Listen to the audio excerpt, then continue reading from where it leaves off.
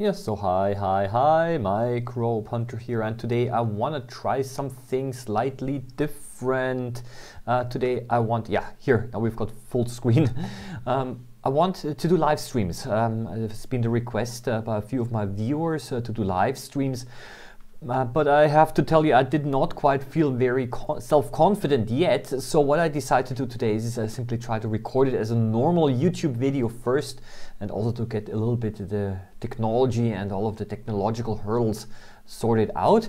As you've already seen before here, look, let me switch around. Yeah, what you can see now is the background. That is the stuff under the microscope. Okay, so I'm turning the light up and down now, and what I would like to do is I would like to prepare a few specimen slides. I would like to put it under the microscope, and I hope that this way you're going to get a more authentic impression of what microscopy is all about. If you think that I'm talking a little bit too slowly, or if you want to skip ahead, then in YouTube does allow you to increase the playback speed, of course. And if you like these type of videos, then of course I would like to encourage you to please subscribe to this channel, because if a lot of people like this video here and subscribe to it, then this actually shows that I can do more of these videos in the future. Now all of a sudden people start unsubscribing, then this is of course a sign that probably was not so much appreciated. So in any case, what I want to do is have a couple of water samples here. Some of them are kind of old, a few months old already. Let me move this over here, okay? Water has been, of course, evaporating, so I always added a little bit more water, and over the months, of course, the number and type of microorganisms in those water samples has changed, and we're just going to look at it, and basically, I don't know what to expect, okay? Well, I know a little bit what to expect, so I use a pipette. It's a disposable pipette, and what I do is I simply take up a little bit of the sample here. And you already know that all you have to do is add a little bit of the water here. I want to have a little more, somewhat more solid material as well. So maybe this here, okay? Because sometimes the microorganisms are actually connected or attached to solid material. Yeah, I'm using cover glasses. I already got those here. You see maybe that, I don't know if you can see this well. That these cover glasses are pretty large, okay? Here, now in the reflection you can actually see it much better, okay? Those cover glasses are pretty large. I like to use them because, I do not want the objective to touch the water which is on the side, and if the cover glass is quite large, then of course, now the objective is in the center, then of course this means that the objective is protected a little bit and will not become wet. And what I'm going to do now is simply I'm going to switch over to both here, and I'm going to put this now under the microscope, and I'm going to go full screen first. This is now the 10 times magnifying objective. Here we have right in the middle of an air bubble. Okay, so let's increase the light intensity a little bit here. Let's move over here and do a little bit of focusing. Okay. And that's basically what I see. Not a lot of movement, so I have to find something interesting right now. This might take a little bit of time. There's something moving here. Okay, I used to see some Vorticella here and some Rotifers. Again, it's not a lot of stuff going on here, but we have to be patient, and this is basically the very purpose of a live stream. That essentially we need to improvise a little bit, and then sometimes we're lucky and sometimes we're a little bit less lucky. Again, this is not live, it's a trial video, but honestly I have to admit I am a little bit disappointed indeed. No, yes, here we go. This here is of course a Rotifer in the middle. Those guys are quite common, so I'm going to do the following. I'm just going to increase the magnification a little bit. Now I'm going to 20 times with a 20 times objective. Maybe increase the intensity as well a little bit. Okay, so let's open the condenser a little bit. The camera always readjusts the camera does always readjust the exposure time.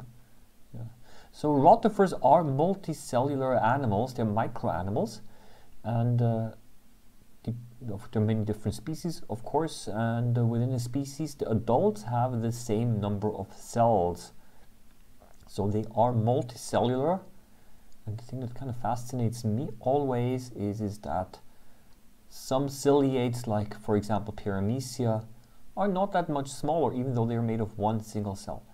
Yeah. They have a foot, so they're connected to a surface on a foot, and on the head, maybe you've seen this, there is a ring of cilia.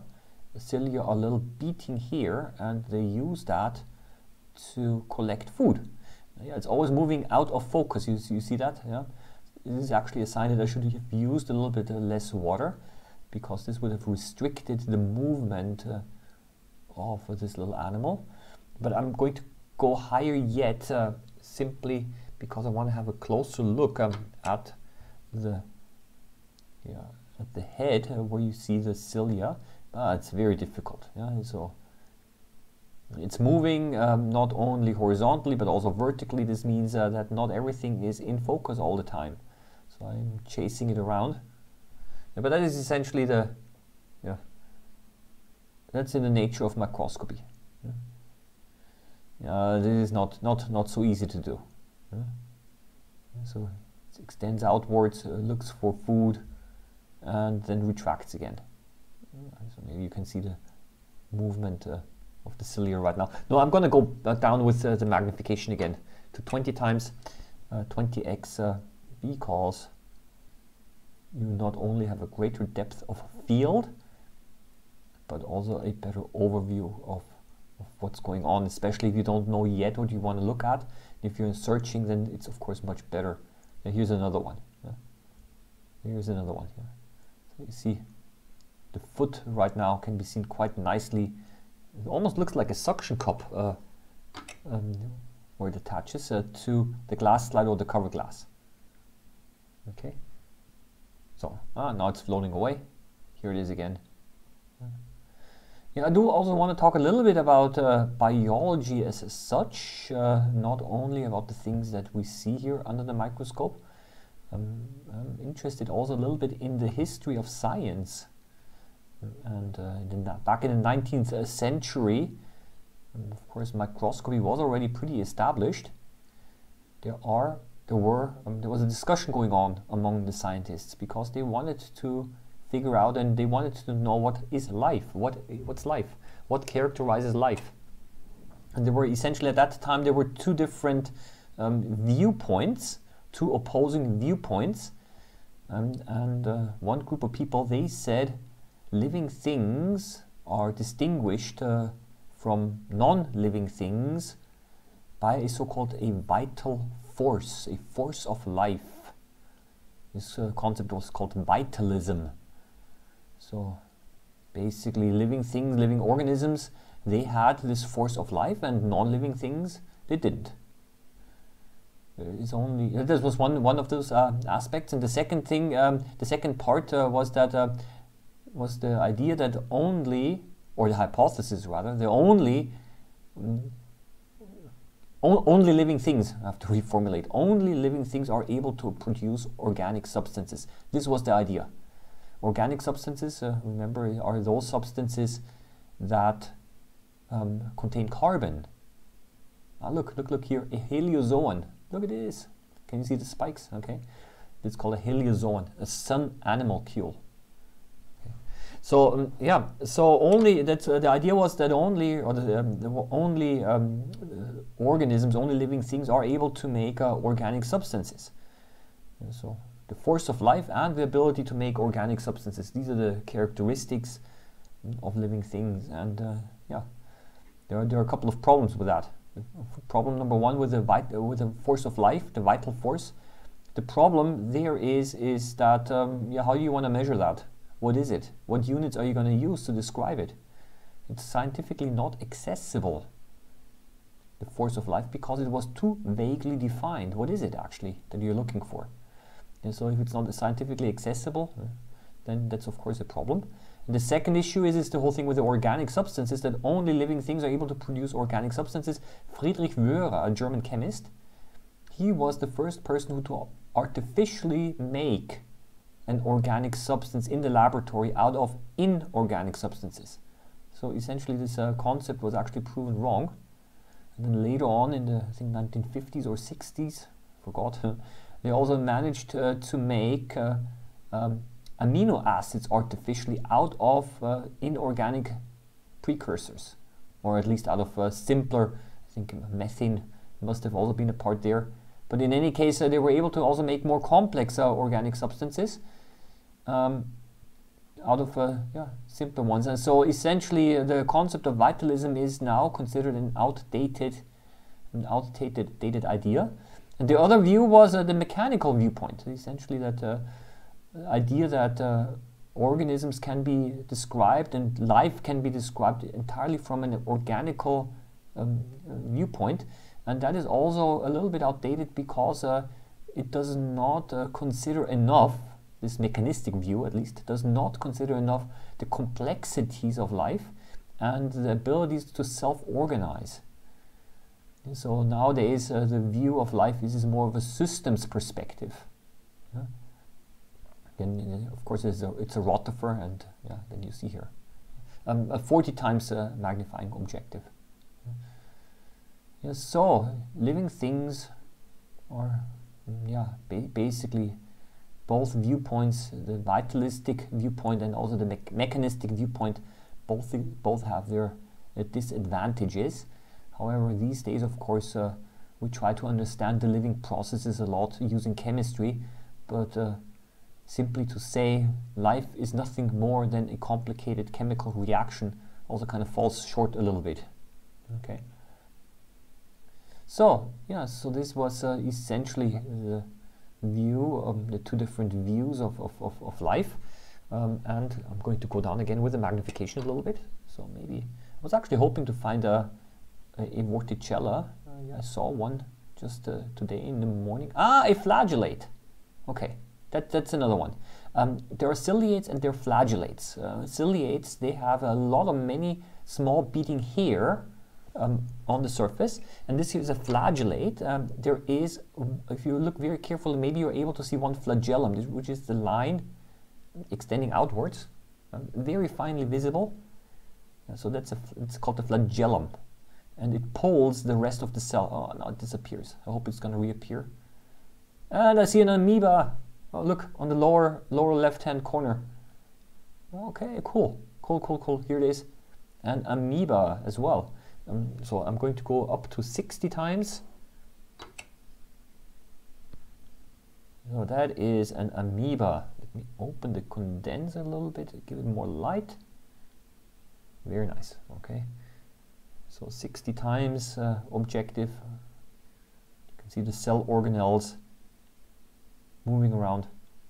And so obviously movement, of course, is also one of those characteristics of life. But not everything that moves is alive, of course. But especially when we look under the microscope, then of course movement is one of the most prominent characteristics, especially complex movement, and also the ability of those organisms to respond to their environment. So for example, when you see a cell moving into one direction and it bumps against something else and then it reverses direction, then this is an indication that it responds to the environment. And so movement and response are two of the characteristics. Many years ago when I was still at university, one of the first biology lessons, super interesting stuff, we discussed for a whole lesson, what is life? The professor at that time said the question of what life is one of the most complicated or difficult questions in biology. Interesting, we biologists, we do deal with living things, that's what we study.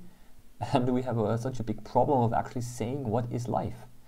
He said the problem is that when we try to define life, when we say, well, life is, and then you have a definition, you're not allowed to do that from a philosophical standpoint, because we ourselves are considered alive, and by defining what life is, we would define ourselves. It means, it's called a tautology. You're going in cycles. You're not allowed to define yourself. It's almost like in a dictionary when you have a definition that uses the own word that it tries to define. It doesn't really help you out, right? So the more modern view of dealing with life is to have a list of characteristics, and the movement and also the response to the environment are two characteristics. There are more. For example, reproduction is one. All living things reproduce. Yeah. Of course, also metabolism, very important. Metabolism is referred to the sum of all chemical reactions in a cell. Then again, of course, this begs the question, how complicated does a chemical reaction have to be considered metabolism? Look how it rearranges the direction right now. Okay. Pretty fascinating. Okay. If I were to show this to you now on, in one of my other YouTube videos, then of course I would increase the contrast. I would do some color corrections and all of these things. I cannot do that now because I'm just recording it directly. I hope you're not surprised too much. I'm telling you so that you're not surprised too much why the image quality might not quite be as good as with my other YouTube videos. And it's because I'm simply not improving the image quality, but I think you get the idea here. Okay. Yeah, it's an amoeba again, for those of you who just joined in. Well, that was a stupid comment because I'm not live streaming right now. I'm recording. Yeah, so essentially the characteristics of life, movement, response to environment, metabolism, the ability, for example, nutrition. They have to take up food in a form or make their own food, and production of waste. Some people also include evolution, so the ability to change their genes over generations. So yeah, I think I'm just gonna show you some other interesting things as well. I mean, you got the idea of an amoeba. Usually amoeba, I like to do time-lapse videos because this actually makes it more pronounced, the movement. So let's have another look somewhere. Yeah, so the characteristics of life. Of course, I mean, the question now is, of course, how many characteristics of life do you need for something to be considered alive? I mean, I can say that my wristwatch, I've got a small digital wristwatch, I can say that this one moves, right? It responds to the environment because when I press a button, then I've got the backlight of the LCD display. That's again the Heliozoan. There's movement, there are, the battery, the energy is required, there are chemical reactions happening because the battery providing energy. Yeah, that's a chemical reaction here. Here, that's another Heliozoan. It's going a little bit. Okay. So, did you see it? Look at the spikes. Even they move a little bit. So, you see that it's also a little bit. So, is my wristwatch half alive because it only has some of the characteristics? You see, it's if you start thinking about it, then things become a little bit complicated. Here, what is this? It's another Rotifer again. Actually, once seen that those spikes, this Heliozoan seemed to have caught another cell, which got entangled in those spikes. But I've not really seen it very well, so I wasn't quite sure whether this is actually a method of the Heliozoans to catch organisms, is to kind of to impale them, you know. Yeah, so let's have another look here. I think this seems to be a diatom here in the middle. Okay, so where did I leave off? Yeah, the characteristics of life. Growth, I already mentioned. Oxygen requirement is not a characteristic because there are indeed certain so-called anaerobic organisms, bacteria, certain prokaryotes. As a matter of fact, if you expose them to oxygen, they die. They are obligatorily anaerobic.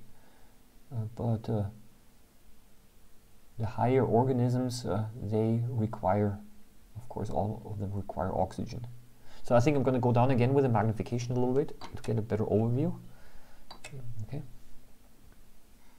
Yeah. So you also see the advantage of a large cover glass because there's simply more area that you can view. Yeah, here again, Rotifer. What is this? Ah, that is again a flagellate. Okay, so here we see it again. The flagellum is now quite well visible. Let me go higher again. Here it is. Again, flagellates, they have this one long extension. The flagellum. And here again, it's hiding a little bit behind the other debris. But I was able to see the flagellum quite well. Okay. No, so not the one on the right, but the one that's hiding here. Ah, unfortunate. Okay, it's hiding here right in the middle. I think it actually shows that maybe I should superimpose an arrow or a circle so that I can point it much better. So again, not the one that's moving on top now, but the one on the bottom. And I was just able to see the flagellum very well. Now it's covered up by, yeah, again, again a single-celled organism. The flagellates, they have one or two long flagella that are extending, and they basically pull the rest of the cell. And ciliates, for example, paramecia belong to them. They have many tiny little hair yeah, on the body, and all of them kind of move the cell along. Yeah, unfortunately, I think I'm just. It's always, yeah, I mean, that's the authentic experience. Maybe we're just able to see it. It's a long whip-like structure extending outwards. Yep. Okay. Okay. This one here, that's a ciliate. Okay. The one here, moving around. Okay. Okay, I'll go out again with the magnification a little bit. Actually, this water sample, again, there are a whole bunch of things that I did not see before, so it does change in composition, of course. You see, most of the time there is not much to be seen. Maybe I'm going to Gastrotrich. Look at this guy. Okay, again, a slightly larger magnification. Look at this.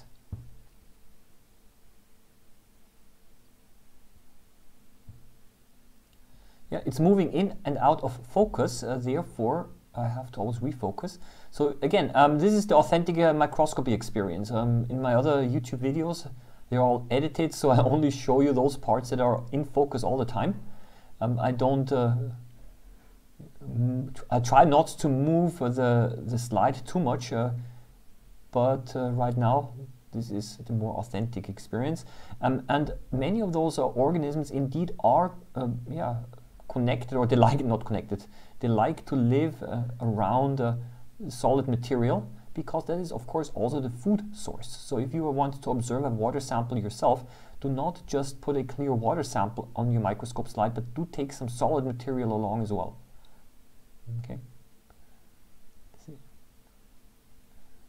Because yeah, they like to be associated with this.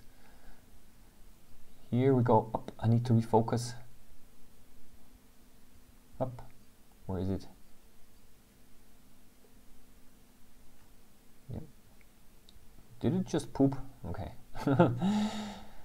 Yeah, production of waste. That is also one of those characteristics of life. And the interesting thing really is that's something that's for people who hear it the first time, it's really surprising. And it was again a Rotifer. Is actually we are quite similar on that level, we humans, to microorganisms, because we share the same characteristics of life.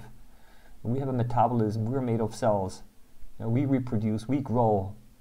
We produce wastes. All these things we share. All living things share them. So on that level, we're very related, or very similar at least, to all other living things, including bacteria. They do the same thing. We respond to the environment as well. Okay. So now it's extending vertically. That's why part of it is out of focus. Okay. Yeah, you get that. Yeah. Chasing it around. Yeah. That's also one of the advantages of a mechanical stage, really, is that it's easier for you to observe those water samples. Yeah, you know what I'm going to do now? I'm going to, yeah, here I am. I'm going to now put another water sample under the microscope, and let's have a look at the second one, okay? So, let's go down here again. Let's take a new slide. I already cleaned those slides. Usually when they come out of the box directly, they're a little bit grimy and slimy. I also want to show you something else here, what I have. This is a so-called a microliter pipette, yeah, which was normally they're pretty expensive. This one was pretty cheap. Again, I'm not sponsored by the company. I just bought it a few days ago out of nostalgia because I used them a lot when I did my microbiology studies at university. And, it's kind of convenient. You can adjust the volume here by turning this here on the back, right? So I adjusted this now to 500 microliters, which is half a milliliter, which is way too much anyway right now. And if you press this button here, yeah, then you're ejecting this one here, okay? Then you're ejecting the tip, okay? It's a disposable tip. I'm not just going to dispose of it. I'm just going to clean it and reuse it because it doesn't have to be sterile, because usually they are sterile. And there are two pressure points, okay? The first one, yeah, to take up and to release the sample, and the second one, okay, to completely push out the rest of the water, because usually there's a small amount of water hanging on the tip still. So I'm just going to show this to you. So I'm going to be trying this one here. Yeah. So you push it down to the first pressure point, okay, and then you take up a water sample, okay, and if you want to release the water, you push it again back to the first pressure point, but there's still a little bit of water here, and so you have to push it all the way out. Second pressure point, okay. Yeah. So, but for our purposes, this doesn't really matter. So what I'm going to do, usually why I bought this also is because by drawing the water in and out, I don't know if you're able to see this, I'm resuspending the cells that might be in there a little bit, and yeah. I'm just going to apply a small amount here. I don't know what I'll be able to see. I really don't know, okay? So maybe it's going to be the most boring sample. The rest I simply push out again, the second pressure point. Oh yeah, I totally forgot. Let's go full screen, of course. See, I totally forgot to change this. Let's move this away. Again, I'm going to be using a cover glass. I'm going to be using the large one. Okay, and yeah. So let's try to simply put it under the microscope directly. So I'm going to go here. I'm going to remove the slide again. So this was the first one. Let's take this here. Let's go full screen. And okay, change. Always start with the lower magnifications first. And if I don't find anything, I spilled some water on the stage. Doesn't matter. Everything's completely out of focus. Yeah. Yeah, lots of, I don't know if these are already bacteria or not, or if these are indeed smaller eukaryotic organisms. If you look very carefully, you can see a lot of movement here. I need to go up with the magnification a little bit. Yeah.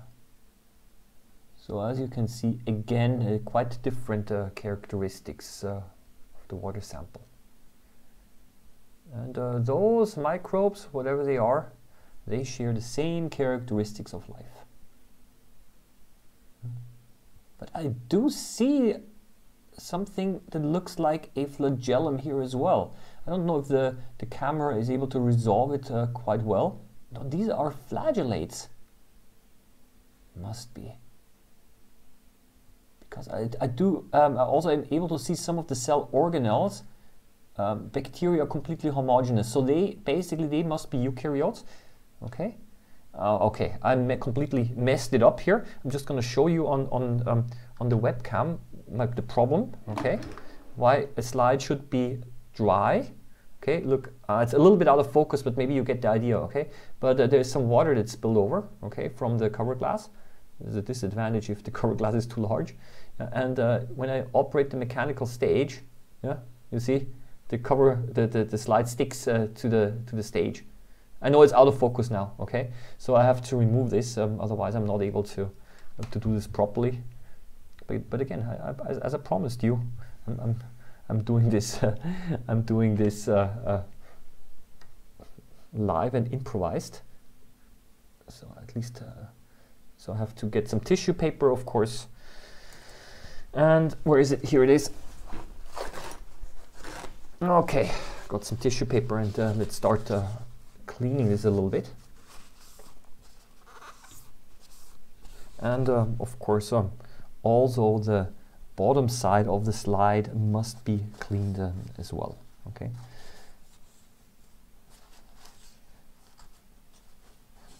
So of course, let me talk a little bit about a few other things here. Of course, scientists then also kind of wondered a little bit: are living things able to form on their own? This was kind of the question. Are microorganisms, and let me just go again to the full screen, are microorganisms able to form on their own out of non-living things? So this concept is called spontaneous generation. This means that the idea that you have a non-living material, and then if you wait long enough, life is going to emerge. I mean, this must have happened obviously right at the beginning when the first cells emerged. But the question is this possible nowadays as well? And so there was also a scientific debate about that. I'm just going to show you what I'm doing here, okay? Using now tweezers and yeah.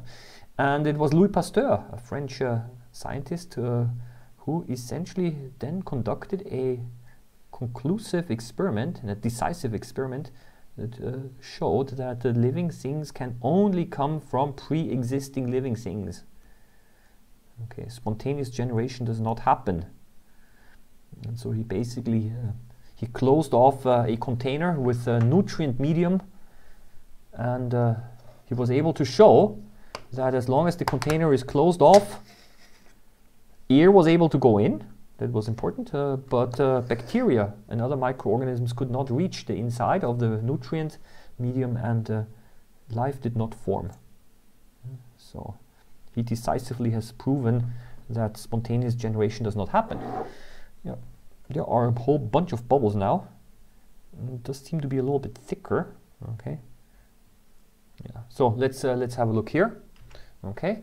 So I'm going to put this again under the microscope here, and yes, here we go.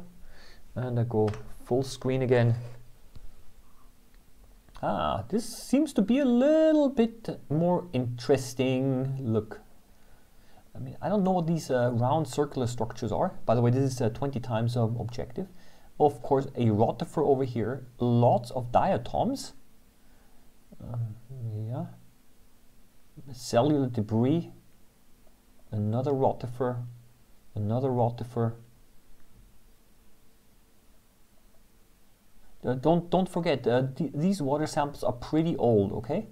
So when you take fresh water from a pond or a river, maybe using a plankton net, you will again see a lot of different things here. Okay, so this here is again a ciliate here in the center. Let's turn up the light a little bit more. Yeah. Okay. What else do we have? Yeah. So I have to move a focus back and forth a little bit. And those round structures, I don't know what they are, but you find them quite often. Yeah, about the diatoms, these are mostly we see empty diatom shells. Diatoms are made, they have a silica shell.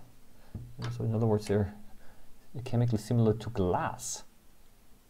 They have a very regular structure. Yeah? These are the smaller, almost clear things that you see here on the background.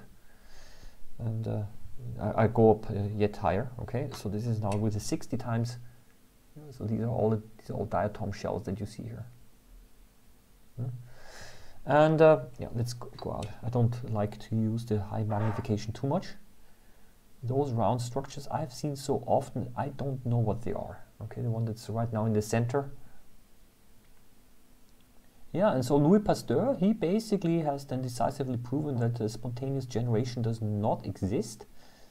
And we are still using his ideas and concepts to preserve food. So, for example, food that is stored in a tin can. It can be stored for many months, and the reason is because there are no microorganisms inside the tin can. It's completely sterile, but as soon as you open it, new microorganisms from the air, bacteria and so on, will fall into it, and then you have to eat up the food within a short time, or at least refrigerate it. Otherwise, the number of microorganisms, they're going to find a good food source and they're going to multiply and divide a lot. So for example, look at this diatom right now in the middle, right now in the center, which is a little bit larger. You see that there are, the shell is structured. So sometimes diatoms are also used to determine or to test the quality of microscope objectives, if you're able to see the fine structures of certain diatoms. So I'm using the 40 times objective right now. Okay, that's usually the highest that you normally want to go anyway. You see that there are so many things that you can already see. Yeah. What was this here at the top? Okay, here another ciliate here. Again, the fast-moving ciliates, yeah, at high magnification is difficult because you have to chase them around. So yeah, let's go down with the magnification a little bit again. And here again, a Rotifer. Yeah, there's a vortex here. What's causing the vortex? Ah, a Rotifer. Here, very nice. You can see now the cilia of the Rotifer and the vortex that it generates. So here I am going to go a little bit higher again to place a stronger emphasis on this. Very nice. Look at this. Okay. Look at the part.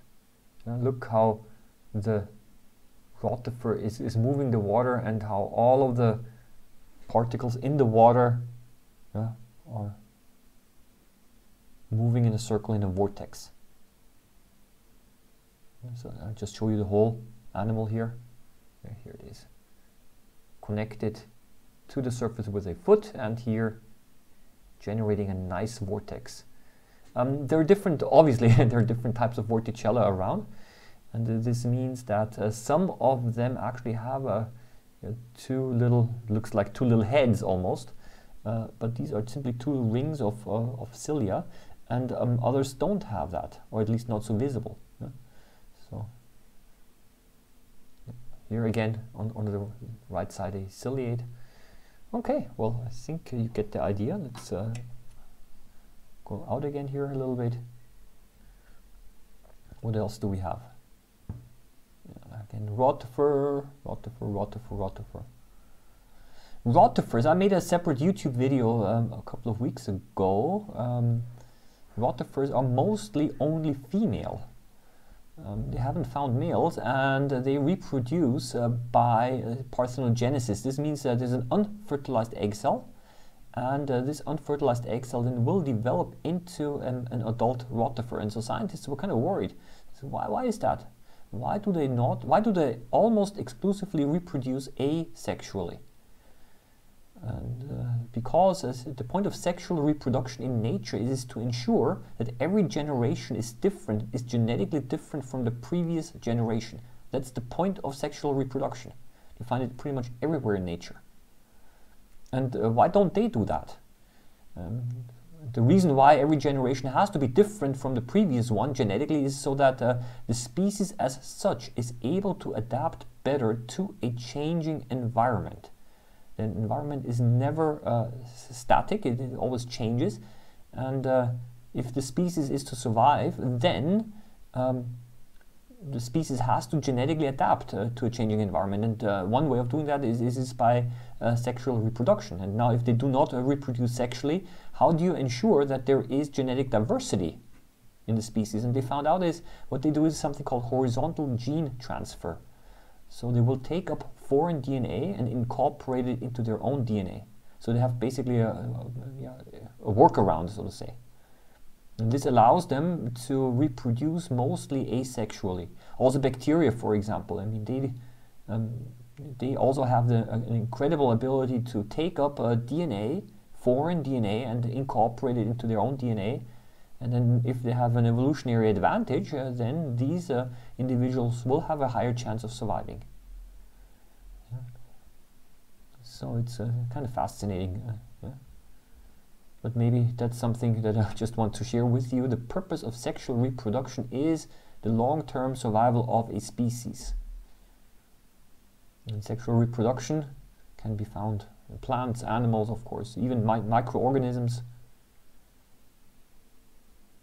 For example, Paramecia, what they will do is they will exchange one of their nuclei. The nuclei contains the DNA, and they have several sort of macronuclei and a micronuclei, and one of them is exchanged with, in a process called conjugation with a second cell. Yeah, so that is basically, wow, how long have I been talking right now? Look at the time. Oh, 14 minutes, I cannot believe this.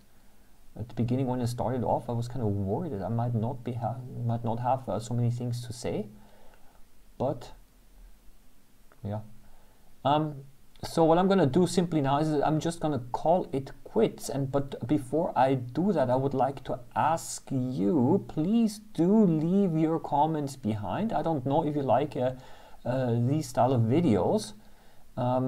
If I'm going to do a real live stream, then of course I would be able to see comments from you. Of course I cannot see that now. Wow, here, that was quite nicely visible now.